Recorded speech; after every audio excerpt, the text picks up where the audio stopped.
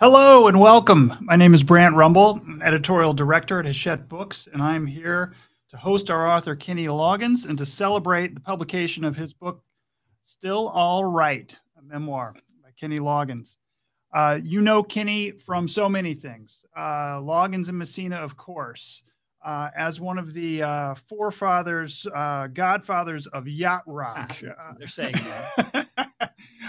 And then, of course, for the soundtracks, Caddyshack, Footloose, Top Gun, Over the Top, the list goes on. And then we found out when we first brought this project to the table at Hachette from many of our younger employees, they know you from the children's music. So right. we're talking about 5 decades of just wonderful performing, recording, writing, producing. And I'm excited, could not be more thrilled to introduce my author, Kenny Loggins. Hi. Hi. Do you believe we were here? We're finally here. It is amazing. I mean, we have, so we've been working on this for a couple of years, essentially. At least. Well, we started in 2020. It was, our first meeting was over Zoom in 2020 during lockdown. Right. And now it's been a joy and a pleasure ever since. So we are here for a live signing. So this is really the best way for your readers and fans to get a signed book without, if you're not able to attend one of the events or somehow track Kenny down on the street. I don't encourage that. Right. I don't either. But this is a great way. And your fans have been chomping at the bit. We've got a list of questions. I have a portal right here. It is a portal into the hearts and minds of all your fans. How handy. Amazing technology we have. One thing I want to say for anyone who has not already secured their copy, their signed copy, go to premiercollectibles.com/allright, which I think is probably my favorite all-time URL. I think premiercollectibles.com/allright. You know, okay. So you're still all right. So let's launch in. Let's get some questions answered. See what you can do here. The first question comes from Matthew in Augusta, Georgia, which I thought was appropriate. Augusta being a golf mecca, and you having so it's a Caddyshack. It could be. We'll find out. Okay. First of all, he thanks you for signing his book, and thanks you for your time. Growing up, what is the first song you remember playing on guitar? First song on guitar. Well, I started on guitar in folk music. I was at the tail end of the folk music. I think it was "Blowing in the Wind." Yeah, it's that's the first a good one that I learned. That's a good one. I had a guitar teacher, Rod Ruggles, and Rod was a subscriber to Sing Out magazine, which was the Bible for folkies back then. Wow. And then he showed me the song and he sang it for me, "Blowing in the Wind." So I had not heard the Bob Dylan version yet. That's great. So I learned Rod's version out of Sing Out magazine. Do you remember when you heard the Dylan's version? Was it no, it just was sort of gradually, probably like a day later, right? Because I had to know more about this guy that had written that song, and because the song was so powerful, so impacting that even without him singing it, I had to learn that song, and that was really the first force to get me to want to write a song. Oh, well, magic inherent in that writer's style. That's it seems appropriate. Yeah. Becky in Tewksbury, Massachusetts asks, this is a heavy question. You ready for a heavy question? Yeah. We all sacrifice something of ourselves when we push ourselves to greatness and potentially lose ourselves to fame. Do you regret any of the sacrifices that you made? I think for me, the regrets are sort of, well, I won't say love-hate, but more like mixed emotions. Was my dedication to my career was simultaneous with becoming a father. Yeah. And so my oldest kids got less of me than my younger. It's as I became older and realized that time was actually a commodity that you can lose and not have enough of, I spent more time at home with my children, with my youngest. Yeah. But yeah, so yeah, my biggest regret would be that I didn't have more time to spend with my kids. Yeah. I'm sure that touring, that recording is just it just takes over your life. Yeah, and because it's also my passion. Right. So it's not just like I have a job that I have to show up for, but it's a job that I want to do. It's what I love to do.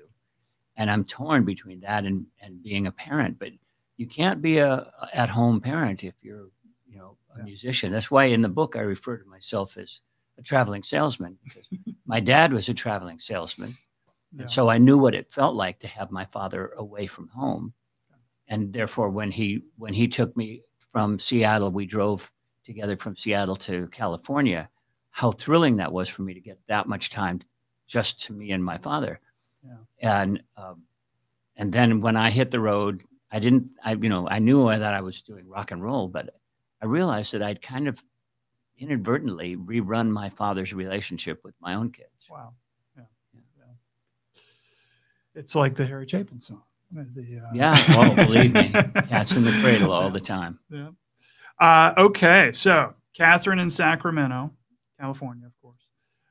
What doesn't a fool believe? Or if that's a tougher question, maybe talk a little bit about the collaboration on writing that song with Michael. Yeah. I want to expand a little bit on the title itself. Yeah. Because I didn't see it coming. It was a line that Michael had on his mind, which I thought was brilliant, in that the title of the song is actually two sentences put together. Right. What a fool believes, what a fool believes he sees, no wise man has the power to reason away. And what seems to be is always better than nothing. And I thought, what a great concept. It was like we made up an old saying. You did. A truism, and it's great. Well, it is. That is my personal favorite yacht rock song. I think. Yeah, I think it's the #1 yacht rock song. Yeah, I think it's probably the best. Thank you. So, this is it. Comes in a very, very close second, but yeah, thank you. I think she wanted me to tell the story of writing it. Well, she was asking what doesn't a fool believe. Yeah, so, that any number of things. Reflexive. Yeah, but we'll go to Jack in Fernandina Beach, Florida, if I'm pronouncing that correctly. I know the answer to this question, but I'll ask you. So you probably read the book. Yeah, I did read the book. I read it several times. So, Jack wants to know: do you still perform with a live band?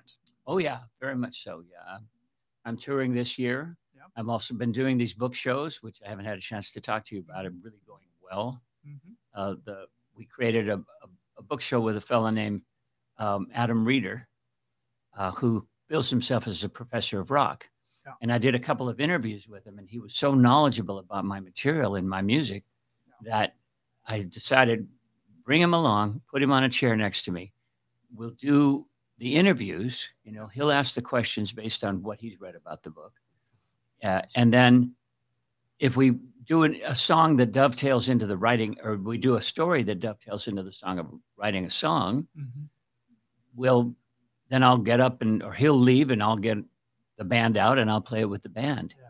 So it's gone really well. Well, I can't wait to see it. I'm going to see you at Town Hall on Thursday, I believe. I told him to always throw in 2 or 3 questions that I can't possibly see coming, so we have this level of spontaneity. Okay, well, you've inspired me. I'm gonna break away from the questions. I'm gonna ask one of my own, or at least prompt you to tell us this story, and I hope it's one you remember to some extent. I hope it is too.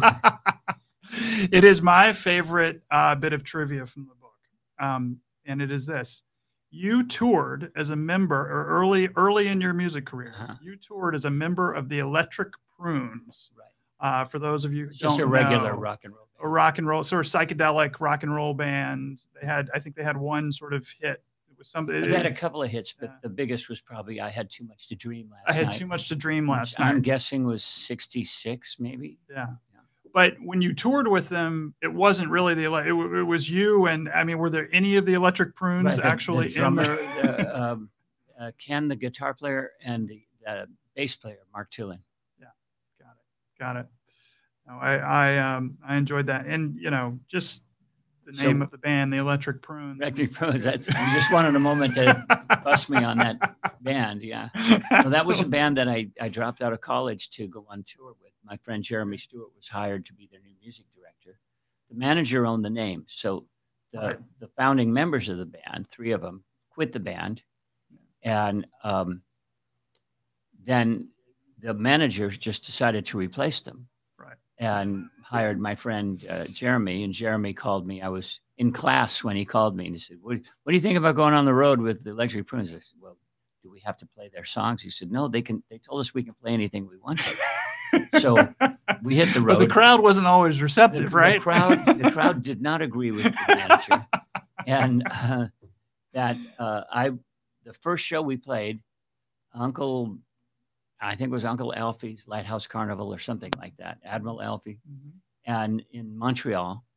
And in the middle of the show, the plan was to break down to an acoustic set, and I would do Danny's Song and House of Pooh Corner. I'd written them as seniors in high school. Yeah. So as a senior in high school. And so I hold the guitar out, and now this is a psychedelic rock audience, and I'm playing Danny's Song, which has never failed before. But that particular performance, by the time I got into House of Pooh Corner, there were people actually getting up and leaving. Right. And that was shocking to me. I'd never had that happen before. And that actually stuck with me. By the time I got to Loggins and Messina, I was still waking up in the middle of the night in a sweat and going, oh my God, I have to open the show alone again. How's this going to go? Well, it reminds me of the song Whiskey. If you're going to play anything mellow at the Whiskey, your music insurance better be paid up. Very much so, especially the Whiskey. You know, because the Troubadour was really the folky club in Los Angeles. That's where I saw Cat Stevens. I saw James Taylor the first time he came in. Any number of, Carole King, any number of acts that would become huge from that era. But very few of our kind of act played at the Whiskey. So when we were offered a gig there, I went there early to see, well, what's the Whiskey like these days? Because I'd seen the Doors there when I was a senior in high school. As the Doors was there, not as headliners, they were the house band. Right. And so they played every night. And I went to see a band called Love, which was Arthur Lee and Love. Yeah. And this opening act just blew my mind. I had never seen Jim Morrison before. And I mean, he was Jim Morrison even then. Yeah. And it was a life-changing, literally, for me as a songwriter. Was that when he was turned the other way, or was that after he had finally discovered that he should face the audience? Well, he faced the audience, but he was really making love to the microphone. Right. It was all like an octopus just wrapped around the microphone. But the depth of his commitment to what he was doing was stunning to me. Yeah. Well, so that was a fun departure. But we'll go back to the questions from your fans and readers. We have, here we go. We're going to continue with the golf theme. This is Roger in Tucson, Arizona. You have had a wonderful career. He starts out. You know what's coming next. However, if you could have one do-over or mulligan, what would that be? Wow, I haven't looked at it that way. What could I do over? I'm sure there are a number of them. I remember one from the book. If you want me to. Please. Here's where the soundtrack for a certain movie, Flashdance. Oh yeah, no, that would be my mulligan for sure. That and the story is, if I may, that I had done Caddyshack, and I was called into Jerry Bruckheimer's office to check out the new movie that he was making, and watched it on a moviola, a screen about only that big, and that was Flashdance.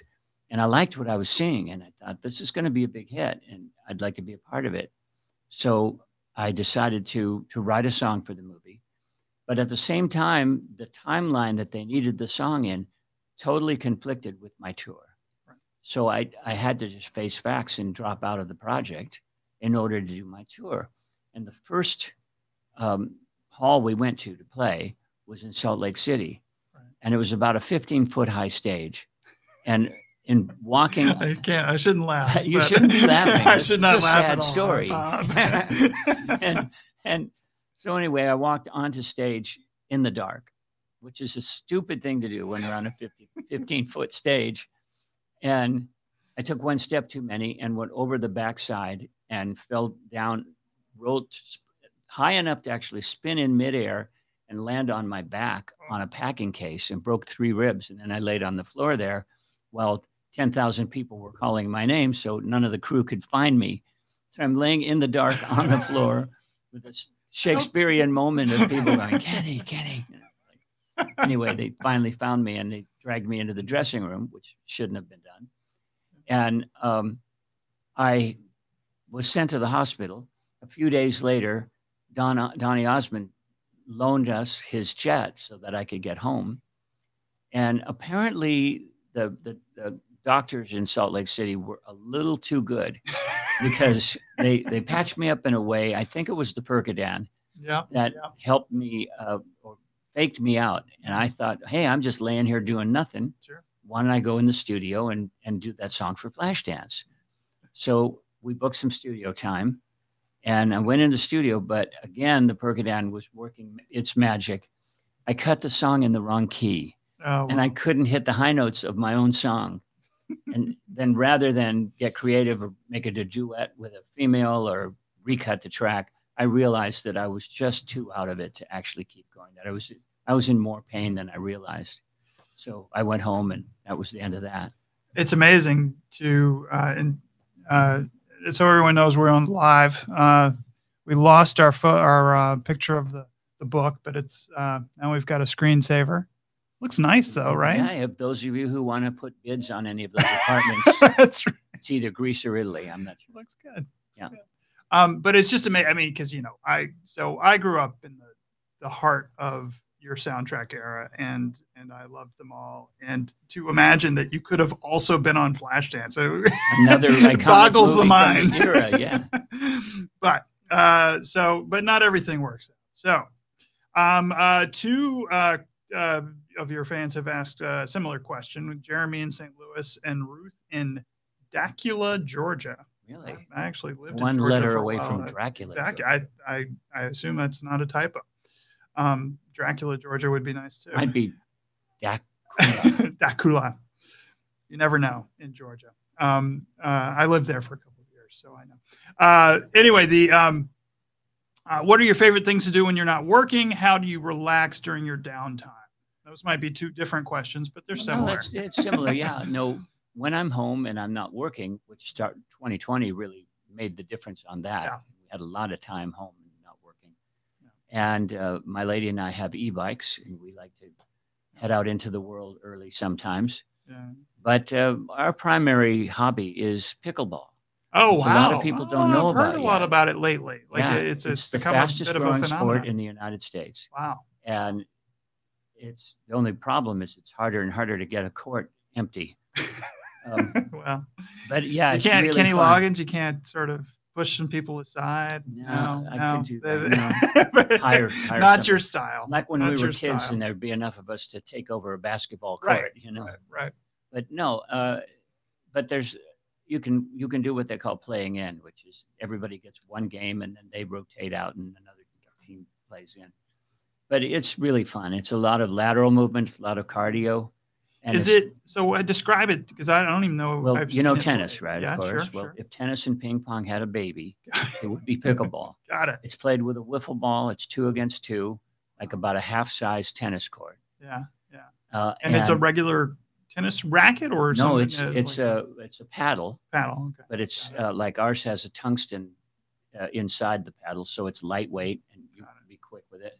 Huh. And it's just a really fast game because you're playing with a wiffle ball. Yeah. So you can be 8 feet apart and hitting the ball as hard as you possibly can. Right. And you have to be really quick. Your reaction time has to be fast. Wow. Well, I'm going to have to play. The ping pong part is the English you can put on the ball. Right. The spin you can put on. With a wiffle ball, you can do all kinds of things. You can do all kinds of things. So the surface of the paddle has to be regulation. Got it. Okay. I don't think that's the answer they were expecting. So there you go. Good. That's good. Marley in Phoenix, Arizona. What was your favorite songwriting experience and why? Well, the first thing that pops into my mind is What a Fool Believes with Mike Right. McDonald. You know, when I met him for the first time was when we had our first writing date.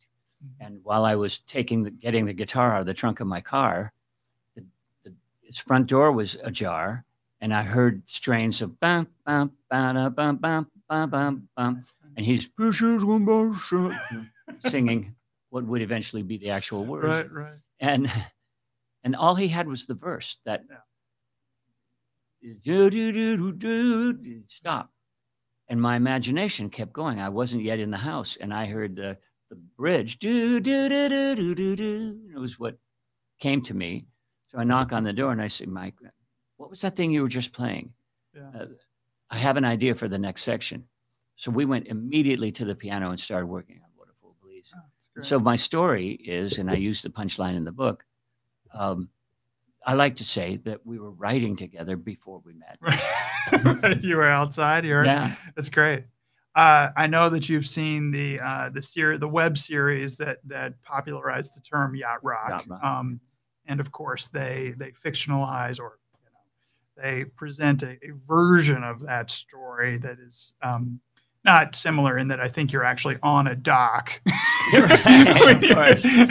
Something like that. But I remember reading a quote from Michael McDonald saying something to the effect of, it was obviously a joke, but there were certain truths in the series and the different storylines. Do you remember his quote at all? It was that way. I'm paraphrasing it there. He was basically saying, he was sort of begrudgingly saying there's a little bit of truth in it. Some of the stuff. Well, now I have to go watch it. Yeah, exactly. What part he thought was true about it. Exactly. Okay, so we have interesting. Mike in Italy asks if you could change. This is our first international question. I think it is. If you could change one thing about the music business, what would it be? Only one thing? Really? Oh boy. Well, the business of today is, until recently, until Top Gun Maverick came out, I wasn't all that involved in the business of today because it's changed dramatically from what I did back in the days when Clive Davis signed me to Columbia Records. Yeah. But I actually am changing a part of it by my lady and I are creating NFTs so that I can stay connected with my audience. And then if they join up, we have a QR code that we use in concert, and people just hit join. There's no cost to it or anything. It's just to be able to collect a way to stay in touch with my fans, because I'm going to cut way back on touring next year. And so I can send songs out directly as I write them. I can send them out instead of using a record or maybe special events of performance from my home or something. But to make a direct connection to the fans is the change that I'm referring to. So there's less intermediaries. There's less people to grab a hold of whatever's coming in and try to charge for something that needn't be charged for. We'll just make a connection. Ticketmaster list of surcharges. Yeah, absolutely. No, it's amazing. It's amazing what you can do now in terms of social media and NFTs and all kinds of technology that really allows for a more direct direct relationship with the fan base. Yeah. Speaking of which, if you have not purchased your signed book, go to premiercollectibles.com/allright. And Kenny, he's not signing now because I'm keeping him talking, but he'll have to sign a bunch later. Yeah, a bunch. And by bunch, he means a bunch. A bunch, yes. Yeah. Kenny was a little shocked when he found out how many books he was going to sign, but that's a good thing. But he'll be all right. It's a great thing. It's a great thing. Still all right. Still all right. Okay, Carrie in Long Beach. What is your favorite song to sing during a concert? It depends on the kind of audience. Yeah. I do the Redwoods version of What a Fool Believes, which I love to do that. It's a whole nother version of the song. And that goes over really well. That actually was a hit for me in Paris. And I didn't know it when I went on my European tour. Oh, wow. I got to Paris, I was in the sound check, and the promoter comes up to me and says, "You're going to play your hit, right?" I didn't have a hit here. He said, "Well, it's What a Fool Believes." I said, "No, you're thinking the Doobie Brothers." He said, "No, not here. You had the hit here." Oh, wow. And it was my version of the duet version with Mike McDonald from the Redwoods. Yeah. Wow. Yeah. That's so cool. I do that. But that caught on there. I think Footloose and Danger Zone, I think of them as one song. Right. Because the audience response is so strong. They get up and dance. Footloose, you have to get up and dance or someone shoots you. Right. I mean, it's obligatory now. Absolutely. And I was going to say, I remember sitting in front of the cable television, dancing with the Gopher to Still All Right. To I'm All Right. Yeah, right.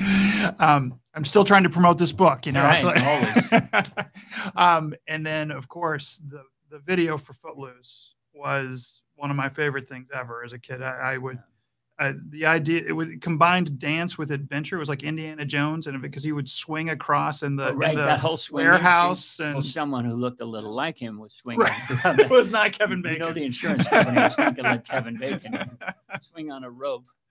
Right. 6 Degrees of Kevin Bacon would have definitely been less poignant, less ubiquitous. So let's see here. We're going to we're being asked. I don't know if you're going to be doing this, but I'll ask, and maybe we can talk about previous times.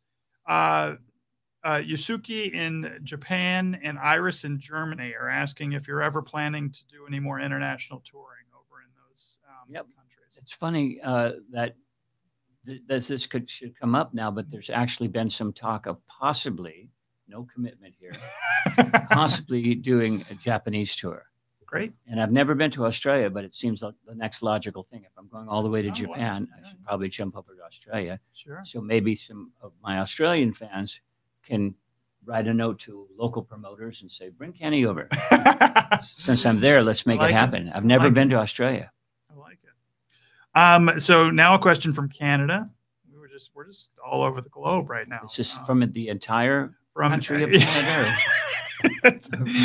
Curtis, as he represents the entire country of Canada from Edmonton, Alberta. Have you? Oh, he wants to know if you've ever been asked to be on the television show Dancing with the Stars. And there's a corollary here. That's an easy answer. Yes, I have. No, I said no. You said no. Yeah. Well, I understand. Right. But the question is, and I actually don't know necessarily the answer to this, or at least I don't remember. Have you ever been asked, or have you ever appeared in any of the movies or television that you've done soundtracks for? Or have you ever had like a cameo? No, I never have. I really wanted a cameo in the new Maverick. Sure. I thought, okay, well, just have me I'll just walk through as one of the instructors, you know. One of the instructors' They missed parents. an opportunity there. They missed an opportunity. I actually asked Tom, I said, is there any possibility? And he said, well, no. Yeah. He doesn't like saying no either. Right. I can imagine that. He's a good guy. He's very agreeable, wants to help. Right. Sorry, can't help you with that. Got it. Well, we all have to say no sometimes. So, James in Pittston, Pennsylvania. Let's see here. Here's an interesting one. If you were not a singer-songwriter and you were back in high school or college again, what else did you aspire to do? What else would you think of to do now if you were that age again? Well, my favorite class, my best class was English. Oh, yeah. And so I studied in that happily. I loved poetry. I loved reading. Yeah. But that aside, because I still probably wouldn't have been good enough to have your job, wouldn't have made that. Oh, don't count on it. Yeah. But I loved working with wood. So I might have given carpentry a try. Wow. Finished carpentry in particular. Well, let's talk about it, because I could tell as you worked on this and as we talked and you asked me questions and told me a little bit about how your approach and everything, that you read a lot, that you enjoy, and that you you know, you went and you read some other memoirs that musicians had published, and talk a little bit about that, and you know, how did it influence what you wanted to do and how you wanted to do it? Well, as I read the different memoirs, I got a sense of what aspects to the memoir were most interesting to me. Now, of course, my interest is skewed by the fact that I am a musician, right? But I loved especially the early days of their stories. But I preferred reading memoirs that were well written. Yeah.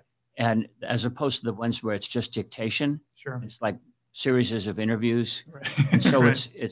it's kind of, it leaves me flat because we don't write the way we talk. Right. And the talking ones didn't have enough structure to it. Yeah. And then some of them felt forced and some of them felt like the Book of Lies. Right. You know, I won't right. say who, but there's one particular famous person that I knew was a Book of Lies. Yeah, yeah. But you have to accept the fact that you have an unreliable narrator. Sure. You know, sure. that there's maybe something to hide, like heroin addiction or something. You know, like they may not want to tell you the whole story. But I felt that I needed to tell the truth as much as I possibly could, without affecting my visitation rights on my children, sure, or whatever, and not upsetting anyone too much. Yes. Or you know, and we talked with the Hachette lawyers about certain aspects that I'd put in the book. Sure. That we wanted to make sure I would be safe with that. But there were, so I was definitely influenced by the memoirs that I read. What aspects of them were more interesting to me? Yeah. I was really reluctant to go too deeply into the marriages, you know, because sometimes you can lose your reader on that. Mm-hmm. I went much more lightly with talking about my first marriage, but I had to go into my second, they just signed up. I have to go into my second marriage a little more deeply because she and I had written a book together about our early days together. Sure. And so there was still strong interest in, well, what happened to that relationship, how that happened, how did I recover, or whatever. Well, it also, one of the things you said to me early on is that you were willing to talk about your personal life and be as honest as you could. You wanted it ultimately all to relate back to the music. Right. And sort of what inspired some of the songs and the albums. And so I know that a lot of the music, a lot of my music is autobiographical. Yeah. You know, I have a friend who I wrote with in Blue Sky Writers, Gary Burr, whose business card said, "I make shit up." But I think that was a CYA action on his part. Right. You know, but I know my stuff is autobiographical. Therefore, my relationships, my marriages, my children, those all come to play. I mean, a song like "Real Thing" from the Leap of Faith album has got to come from my marriage and the dissolution of my first marriage. The whole Leap of Faith album is very influenced by the dissolution of my first marriage and then the falling in love time and the creation of the second marriage. And I know that's one of your that's maybe your personal favorite album of yours. And I think you talk about in the book, there's a large segment of your core fan base who are leapers. Is that right? Yeah. Call themselves leapers. Love it. I love it. The book really became the soundtrack for a lot of people's lives. Yeah. I mean, what I mean, I said it wrong. The album. The album was the soundtrack. And the people who discovered that album are hardcore fans. Yeah. They get it. They get what it is I do and what I'm trying to do. Yeah. Well, that's great. So let's see. Where did that leave us? So a couple of questions about some of your collaborations. Not Michael McDonald this time. We've talked a lot about that one. But Rebecca in Severn, Maryland. What song or songs did you write with Richard Marx? She says that she loves all your music and it puts her back in a time in her life when she needed it. So, but the question is about Richard Marx. And I know you did a little bit of collaborating with him. Richard's book was one of the books that I referred to when I was getting a sense of what kind of book I wanted to write. Mary Carr's book, Liars Club, and also her Art of Memoir was influential to me for finding my voice. Big issue for her. Where is the writer's voice? So I wanted to make sure when I was working with Jason and I called you. Yeah. And I said, you know, I really need to make sure my voice is in this book. So I rewrote everything. I rewrote every chapter. You got your pencil out, and no, it's great. And we should mention Kenny did work with a collaborator named Jason Turbo, a fantastic collaborator. And it was really, he's a great guy, and we leaned up against each other in the way a creative tension can be. Yeah, you know, because he had his way of doing things, and I wanted to say yes, but I need. Right. So I would take everything he submitted as a timeline and then work within his timeline and go, and this is what the story really is. Right. And then we just mess with the grammar. And that only makes sense for someone whose career has been full of collaboration right. with everyone from Stevie Nicks to. You're forgetting one person which Messina, Jim Messina. No, that's not who I'm referring to. No? Tell me. Let me. You did mention Jimmy. Yeah, Michael Jackson. Michael Jackson. I was gonna talk about that and We Are the World. And that sort of era. Yeah, tell us a little bit about that. I met him when he first was coming out with Off the Wall. Yeah. And I was invited to a listening party. And so we sat together at the party and we talked about it. And I said, well, would you ever be open to singing on an album, on my album? Yeah. He said, sure. Yeah, I'll be there. So he came, and I say in my book, I wish that I'd had the wherewithal to write a song with him so that we could have actually worked with a groove and had something a little more Michael Jackson-y, but it still came out pretty cool. It's a song I wrote with the lead singer of Mr. Mister. Oh, wow. Okay. Richard Page. Okay. And it's called Who's Right, Who's Wrong. Michael came in to sing on, but he was singing kind of like a background singer. And I said, can you put more of your personality into this? And he said, oh, you mean you want it stinky? I said, yeah, make it stinky. Make it stinky. And so he put a lot of his flourishes in it from that point on. Yeah. Oh, that's great stuff. Well, yacht rock is its own sort of term, and everyone has a different kind of definition of what that means and everything. But really, that group of musicians in the late 70s and into the 80s, a lot of the guys in Toto and right. Mr. Mister and just tons of these guys who were to some degree studio musicians, but just came up with some of the most amazing pop we've ever heard. And so, and you worked with all those guys. Yeah, it was really, and also the New York guys. I worked with Celebrate Me Home. I did most of it in New York. Yeah. So I had Steve Gadd and Eric Gale, Bob James on keyboards. Bob James. Yeah. And the Taxi theme. Yeah, absolutely. And Westchester Lady, I think that was. Yeah. And who else? Richard T on keyboards, but primarily church organ. Yeah. And Steve Jordan on drums. Anyway, the list goes on. So we were dipping into that pool of jazzers that were inventing smooth jazz, right, which is more arranged instead of a highly spontaneous jazz. It's a more arranged form, right, but in that style of music.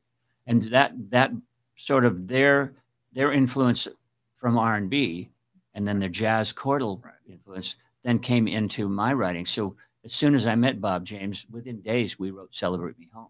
Yeah.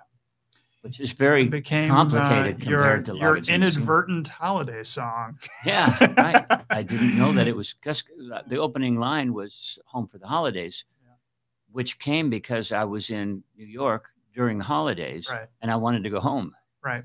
And I was still recording with Phil. Well, some of my favorite holiday songs are the ones where it's almost a coincidence that it's about the holidays. Yeah. So like Joni's thing. Joni Mitchell's, that's a great example. Chopping down trees. Billy Joel has one that's not one of his hits, but it starts with "Turn on all the Christmas lights, my baby's coming home tonight."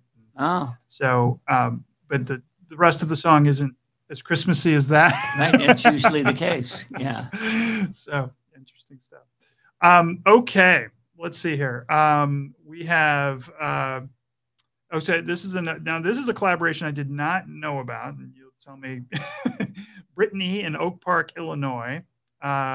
She says, "Hi, Mr. Loggins. My mom and I are big fans of yours and wanted to ask, how did you and Shanice end up duetting on the live version of Love Will Follow?" Now, this is That's a good question. That's not a song I'm familiar with. So No, tell me all about it. I worked with Babyface. Oh, okay. And in the process, I got turned on to Shanice, and then I heard her music. Yeah. And then when I came time to cast my singers for that Redwoods show, that's part I of the thought of Redwoods. Shanice, so I called her. Yeah. A cold call, as they say. Got it. And Got it. Just said, "Would you like to, perform with me?" And she was just such a sweet young lady. Yeah. I don't know if she still is or not because I haven't seen her since then. But well, Brittany and her mom want you to collaborate with her again if you have a chance. So that's what they're. I don't know if she's still active in the business or not. I don't know. Yeah. And Shanice, if you're watching, give me a call. Andrew in Chicago, Illinois, of course. Let's see here. We've talked a little bit about this, but what do you think about the music business of today compared to what it was like when you started? We did address this in a lot of ways. Yeah. Well, the music business now is all about streaming. Yeah. And if you stream enough, you can get a full turkey dinner at Denny's with what they pay you. You can probably buy 2 of them after the Top Gun resurgence. You can, now Danger Zone. I just heard 2 days ago, Danger Zone is streaming 1 million a day. Wow. Yeah. So, within 3 years, I'll definitely have. What you need is to have a song used in Stranger Things. Did you see that Kate Bush running up that hill hit the top 10 because it was in Stranger Things? That's amazing. Yeah, and she deserves it. Yeah, no, she does. That's an exciting one. I love when stuff like that happens, and it's great. I mean, the thing, if from a fan's point of view, the difference between the music now and then, and I wasn't around in your early days, but I was around by the late 70s and 80s. I bought. Footloose was the first cassette that I went and bought with my own sort of allowance money at the Brookwood Mall, Music Land in Birmingham, Alabama. Shout out to the Brookwood Mall. I think the mall is still there. Music Land is definitely not still there, but the mall is still there. But the great. The streaming, while it will only buy you a turkey dinner, for the fans to be able to just have access to anything. There's a downside to that too. You kind of get lost in it. It's sort of you don't know what to pick out from the billions of choices. But it is amazing what you can access now and how quickly. I mean, I just think when I was a kid, you wanted something, you were going to have to pay $10, $12 for that cassette or $17 for that CD and save up or listen to the radio, and we would we would hit record. And you're one of those, huh? That's what Clive called stealing music. That's right. Yes. Yeah. Big. But I was a nice guy during the Napster period. I did not download much Napster music, and I'm not. It's just not a deposition. You don't have to go into that. We were thinking about reading through the book and realizing, I wish we could have added links to the book. Yeah. So that if somebody's reading a story about what a fool believes, they can hit a link and we'll take them to the YouTube video of Mike McDonald and I singing What a Fool Believes. So we've decided to create our own outside hit list, and we'll just go through the book and pick out all the different songs that I'm writing about and give the readers, so you can kind of keep your computer next to your book or something, and as you go along, or your phone for that matter, and just click on a link. Absolutely. I saw a Spotify playlist one time that was every song mentioned in Girl Marcus's Mystery Train. And it went on for like 1,000 songs. No kidding. And in order, it was exactly what you're talking about. In order of when they were mentioned. And it's great. But so the ability to do things like that now is it's terrific. And then share them immediately with everybody. It makes it deeper. I remember, well, I don't remember at this moment. No, David Byrne's book. Oh yeah, David Byrne had a lot of his influences and sources, and you could click on those links. Oh right. But only on the ebook. On the ebook, yeah, that's tough. I'm a little inside publishing here. the problem with including the links in an ebook is they will go dormant. You know, a link expires. You'll have dead links essentially, and so that's part of the reason we. And then they get all smelly and everything. Right, exactly. Oh, then they're like roadkill. Okay, moving on to Brett in Sparks, Nevada. Yes, beautiful Sparks. Exactly. He wants to know. So with Caddyshack and Top Gun are the two he mentioned, but we know there are others. Do you have signed movie posters or anything of that kind hanging in your home for those movies? Yeah, you want to buy one? Make for an sale? NFT out of it. Go to eBay and. Yeah, no, I don't. I don't have signed movie posters. It's Yeah. a good idea. Some of the art is pretty cool. Yeah. Pretty fun. Yeah, absolutely. William in Binghamton. He said, let's see, what does he ask? This is an interesting, the way he phrases it. How do you continue to contribute to the music world for so many years? I'm gonna rephrase it a little bit. Yeah. So how would you account for your longevity? You've been doing this for 5 decades plus. It's incredibly lucky. Yeah. I mean, obviously, I've worked hard at being a professional at what I do, and not just because I get paid, but because I've studied it as an artist. Yeah. But I think just being in the right place at the right time is why I'm still active. I mean, you know, who could predict Maverick being made and then them using Danger Zone again, right, and not going to the new young hot singer-songwriter to write a new song. That's right. And you talked about, I've heard you mention in other interviews, you talked about, you actually recorded a new version. I did, but amped it up. Mostly because I wanted to use the sound systems that exist in the new theaters. Right. You know, so I wanted a 5.1 or more version of Danger Zone, so that when the drums come in, they come in from behind or something. And, you know, and I tried to replicate the original version, but, you know, 30 some years later, it's very difficult to sound like a 20-year-old. Got it. You know? Yeah. I can't even sound like a 20-year-old anymore. I can't. Yeah. It's tough. Really? My son's 16, so he's going to have to sub for me. Use your son like Val Kilmer did. Exactly. Okay, so I'm going to ask this question while I look into the stream for more questions. Okay. And we'll see if you can come up with an answer. Want me to just do like a really long-winded answer? answer? You're going to do a really long-winded answer to this, which might or might not work given the question. What is the weirdest, funniest question you've ever been asked in an interview? That's not fair to ask. I'm going to go to the... if you had 3 wishes, would you wish for another wish? The weirdest question. Don't worry. No, I think it's worth racking my brain to think about. Well, I thought of one, but it's not a weird question. It's just funny.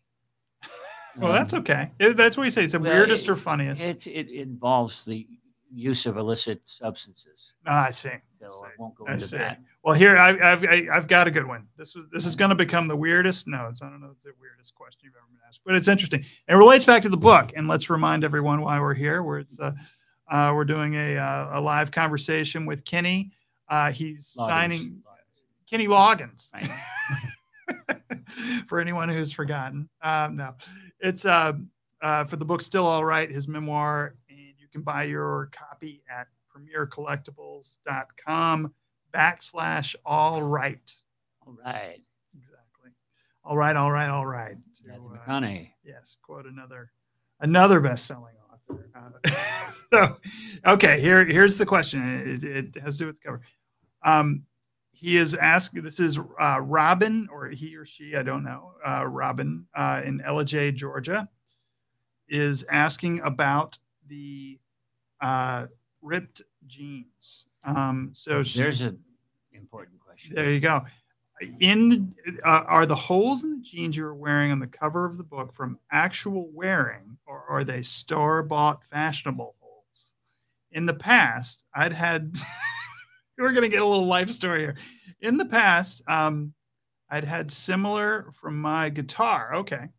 So So maybe this, That but could have these been a days great you never answer. know. Yeah. Yeah, that could be right from the guitar. It could have been a great answer, but no. You Just know, these are definitely store bought. yeah, It wasn't that long ago I would have thrown those away, right. thinking that I needed a new pair. Mm-hmm. But no, this fashion statement goes back how many years now?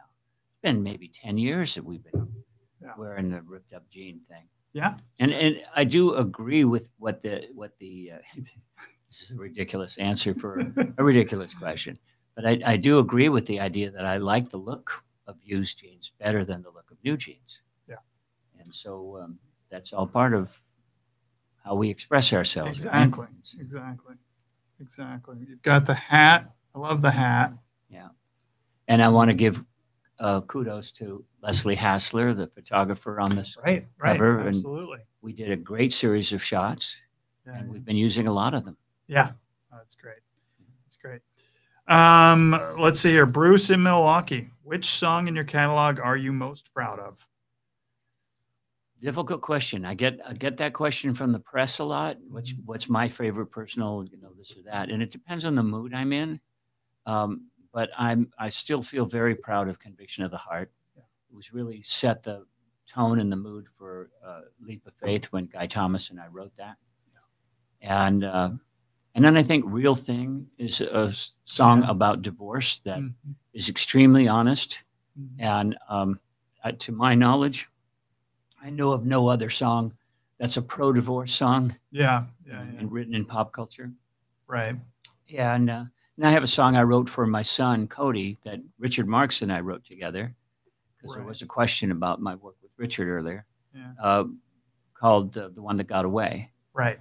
I was remembering that that's the one, remind me, in the book where the line sort of comes to you, you don't really realize what it's about, and you figure it out. That's the chorus of Conviction of the Heart. That's Conviction of the Heart. Yeah. Right. Got it.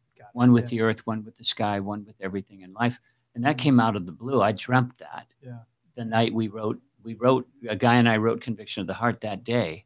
Yeah. And then the connection from the character in the song and that line, I knew that One with the Earth needed to be a part of that song. It was like a refrain, a chorus, a sing-along. Yeah. But I wasn't sure lyrically how it fit with the character until years later, when I realized that is the metamorphosis of that character, to become aware of his connection to life itself, to life on the planet, to where his place is with all that. That's why up until that point, he feels disconnected from everything. There's a pivotal line in the song, I'd never given love with any conviction of the heart. Yeah.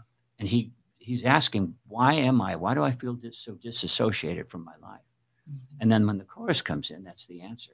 Yeah, that's great.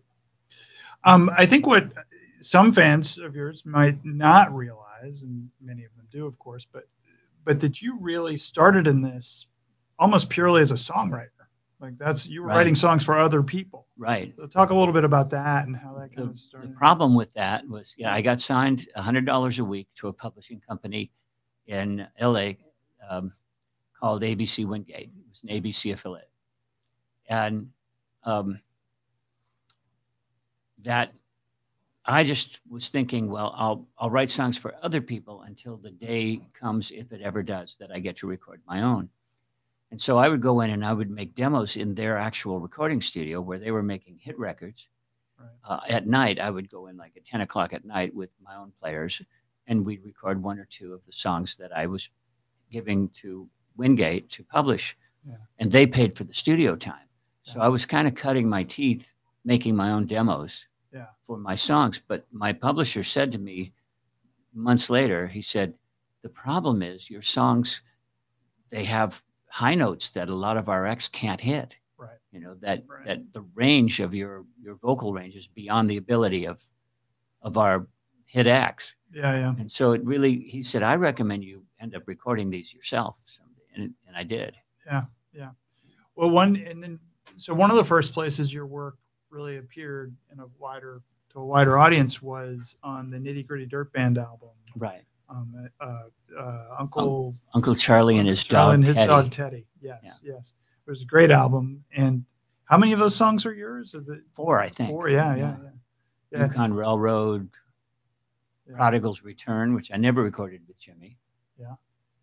Did you, so was that a case of sort of the company kind of provided those songs to the Nitty Gritty Dirt Band? You never met them, or Oh no, I met him. Yeah, the company actually didn't get those covers. Yeah. I was at a party one night, and there were a bunch of players there, and we kind of all sat in a circle and took turns playing our own songs. Yeah.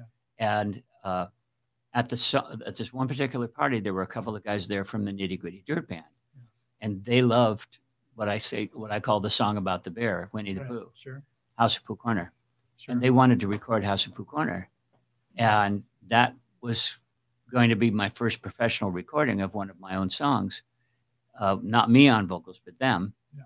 And then I got a call from their manager, John McEwen, who said, we can't record the song because we've been inundated with phone calls from the Disney lawyers saying that they have a copyright on that fuzzy little sucker, and we cannot record. And then I just happened to be dating the daughter of the CEO of the Disney Corporation.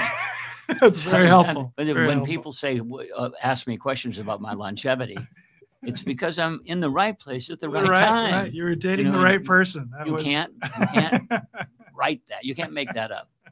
And so she and my friend Doug Inglesby helped me make that connection to her father. And he said, I'm sure no one's ever going to hear this. I'll call the lawyers and tell them that it's okay. However many covers and children's albums later, and everything. Yeah, I'm sure he was retroactively fired. He was. But then all CEOs are retroactive. That is true. Sooner or later. They have a shelf life, right? So I don't know. We have about 3 more minutes, it looks like. So we'll squeeze in a few more pieces of conversation. Are you getting any more questions? Let's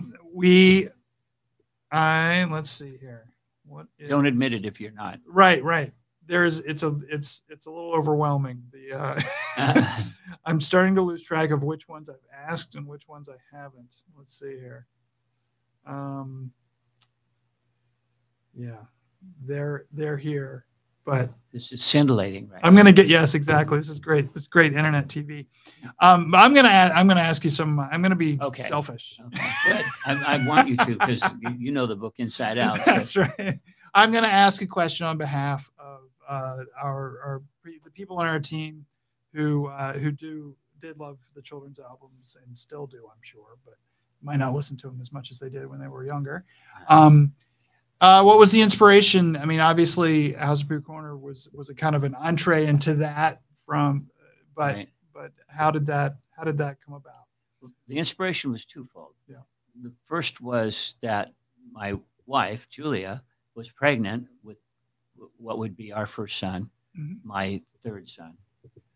And in the process of watching the pregnancy show up, if you will, I realized that I was about to be launched into another couple years of Barney. And I thought, Barney's fine for what Barney does. Yes. But I thought, why wouldn't somebody make a children's album that the parents could love too?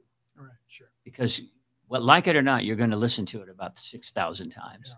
So, after I thought about it for a while, I thought, well, it's probably me. It's probably something I should assign myself. Yeah. And because I'd sung nighttime songs to all my kids up to that point. Yeah. There was my 4th child coming along. And I was inspired to make something that would fill that void. And where was I going with that? I think and at the same time, I got the idea for a new verse to House of Pooh Corner. Right, absolutely. Which I wrote about my child, imagining what it would be like to have my 4th child. And so I renamed the song Return to Pooh Corner. Yeah. And once I got that name, I went, oh, this is definitely the name of an album. So I called that my first children's album. It's really not a children's album. Although children love it, it's a parents' album. Yeah. And there's no us parents records. Us parents appreciate it. Yeah. Because I have the theme song to Paw Patrol forever imprinted on my brain, and you know, I need some things to overwrite that. And you are special. It's no, it's really cool, and I think that's, you know, the book is full of those things where things come full circle, and I think that really drives it home. Again, if you would like to purchase a copy that is signed by Kenny Loggins, the book by Kenny Loggins, Still All Right, premiercollectibles.com / I think it's a / all right. I think it's a /. Is it a /? That's going to be a problem. People don't know where that is on the keyboard. Now, it has just been tremendous fun to sit here and talk with you, and it's a lot like the conversations we got to have on the phone with no one listening in. Yeah.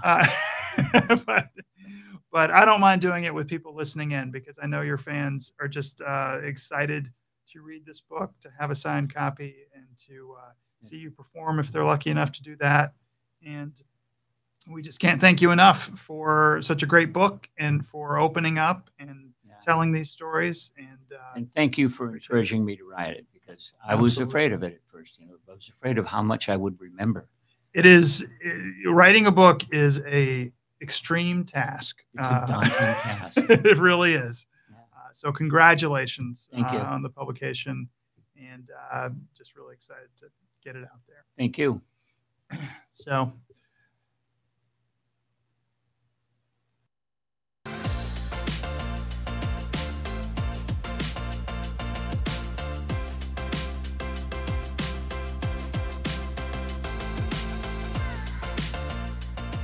Hey, this is John Acuff, New York Times best-selling author of 7 books and someone who's done a live signing. If you like the one you just watched, make sure you check out our YouTube channel. It's full of amazing authors having great conversations and signing books for viewers just like you. So make sure you subscribe, and thanks for watching today.